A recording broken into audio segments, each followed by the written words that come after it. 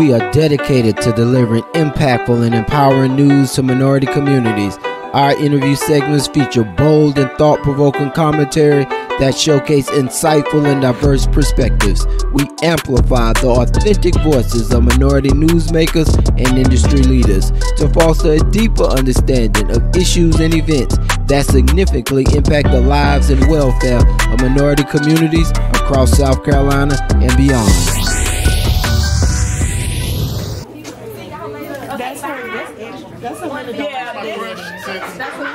Seventh grade when she would diss me for everybody else because I wasn't cool enough. Yeah,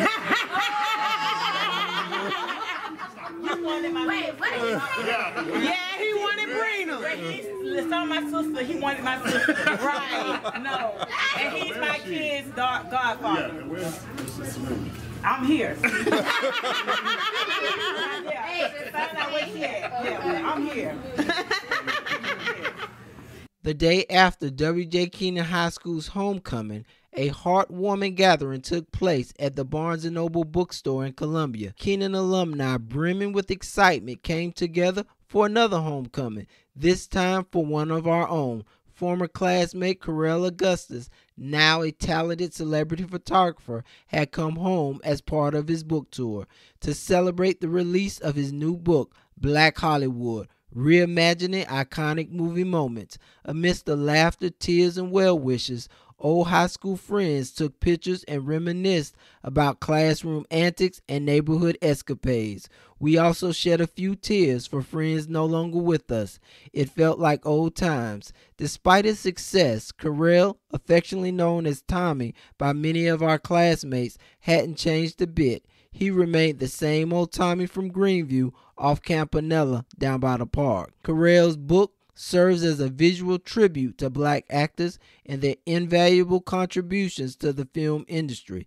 Through his book, he showcases black actors taking center stage in iconic Hollywood movie moments, shining a much-needed spotlight on their talent and artistry. After the book signing, I had the opportunity to chat with Tommy and learn more about the evolution of the book project and what's next for the former Keenan Raider turned celebrity photographer and author. Tommy, man, what's it like being back home, man? Oh man, dude, it's the love that I was shown today, dude.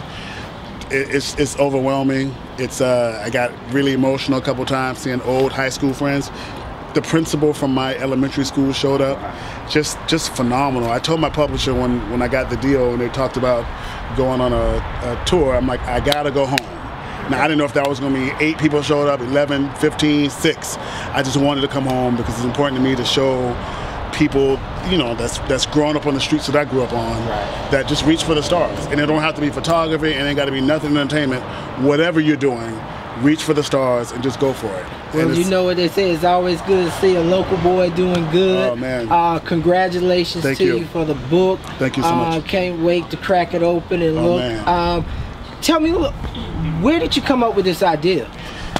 So this idea came to me the day that Michael Jackson died, because in LA, where I live now, his music was everywhere. It's coming out of the cars, it's coming out of the houses, it's coming out of the stores. It was everywhere, and you know, no matter how you felt about Michael Jackson, he left a legacy of art. And you know, now you got 3- and 4-year-olds who was never alive when Michael Jackson was alive, like dancing and discovering his music. And I just thought, what a way to leave a sign to the world that you were here. And I wanted to do something that involved African Americans. I wanted to do something I could dedicate my life to and see it through until the end, and just you know, hopefully create an impactful work, which is how this idea came about. I always wanted to do something focused on black people and black entertainers and celebrities, but I wanted to do something, not just walking down the street, I wanted to do something that, you know, I could give myself to, no matter how long it took. How has the book been received by the industry? Oh man, dude, the reception has been overwhelming. Like really. You know, you get some comments here and there, but 98% of all the comments I've gotten have been positive. People are uncomfortable with what I'm doing, which is recreating all these scenes from movies and iconic images, because they grew up with certain ideas in their head about what it meant to be in Breakfast Activities or Mission Impossible or whatever. And I'm sort of flipping that on them, and they're having to confront what that means, and that's not the most comfortable place to be. So they keep, you know, sort of, voicing some discomfort with that.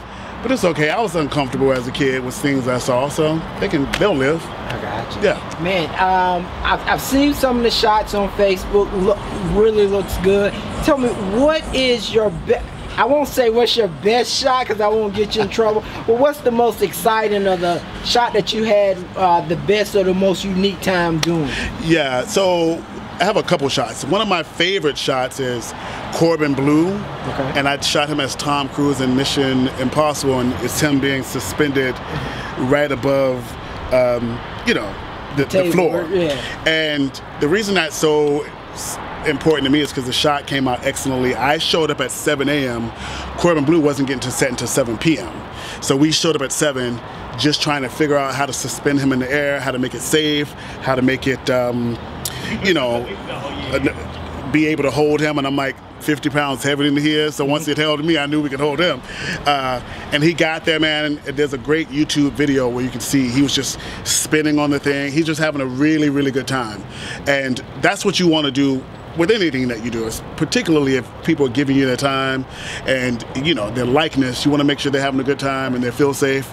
So that's one of my favorites. And another one of my favorites is Dow M for Murder with Nadine Ellis, because we watched the scene of the movie right before we shot.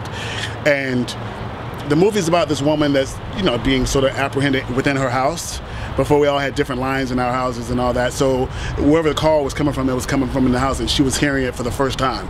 So she was confused. She was the facial expression was just crazy, but Nadine Ellis nailed it. You see that she's scared, confused, bewildered, upset, and just don't know what's happening. So that's what make that one of my favorite shots. And last week we had a signing in Hollywood, and she sat next to me, and I just kept going to her picture like, Nadine, like, you nailed this. Like, that's what a photographer wants. Like, you nailed it. So those are two of my favorites. With all of these great shots, how did you narrow down what went on the cover? Oh, dude, so I actually had an idea for what I thought the cover should be, and there's politics involved, right? So I originally wanted Blair Underwood on the cover for The Shining. Okay. That was the one I wanted for the cover, but we did a test. What happens is my publisher sent the covers options out to like 100 people, and whoever got the most votes, they brought back to me, because I ultimately had to approve it. I could have fought for it, but they sell books, I don't. So I just wanted to make sure that they were on the right track to making sure we got a great cover. Ultimately, I do think we chose probably one of the best shots that could have ever been the cover, because it draws you in. It's such a popular image that people notice, and you'll see it from across the room, think it's Audrey Hepburn, but when you get to it, it's like, oh no, this is a black girl. But you're already committed, so now you grab the book and you flip through it. So I ultimately think it was the best shot. Okay. As a celebrity photographer, you shot A to B to, to the D list. What's a person that you haven't shot yet that you would love to shoot? A person that I have not shot yet that I would love to shoot, exclusive, because I've shot a bunch of them just like, passerby, but if I had the option to shoot just like a 8-hour session, it would probably be Oprah or Janet Jackson. I've shot both of them before. Okay. But it was, like I said, it was just not it was like in an event situation. And I photographed Viola Davis's wedding, and Oprah was there. So I got a couple shots of Oprah. But that's different from, hey, she's walking into a studio, I set up all the lights, we're gonna have a session. And then Janet Jackson the same way, I was doing BTS on a job with her. So I wanna be on the top of the call sheet with them and the photographer. And that's coming. I'll let you know when I make that happen. Okay. Yeah. What's next for you? What's next is, I think when I get back to LA, we're starting volume 2. I got 12 people already ready to go. And we're going to do this thing where a lot of them from volume 1 come back and do like a different shot. For volume 2, we're going to change it up a little bit, and we're going to do like ads from the 40s, 50s, 60s, and 70s with a lot of the same people. Some entertainment stuff. But, I got like 12 ready to go. It won't take 12 years, hopefully. Okay. Well, man, I'd like to thank you for coming home and being able to celebrate with you. Before I let you go, I'd like for you to look into the cameraman and just give a shout out to the class that came out to support you, man. Yes. So, hey everybody, what's up? Thank you guys so much. All my Keenan High School class of '93 homies, y'all came out, y'all represented. Paris Walker, Teosha Shin, Terkessa Brandt, Michael Bailey, all you guys came out. It was so great to see you guys. I wish I would have known about homecoming last night. Mark Gibson, I signed a book for Anita Freed today, who I got most unique with in high school. So it was such a great trip down memory lane, and thank you guys so much. I'm always coming home. I know where I come from. I always come back, so thank you so much for the support.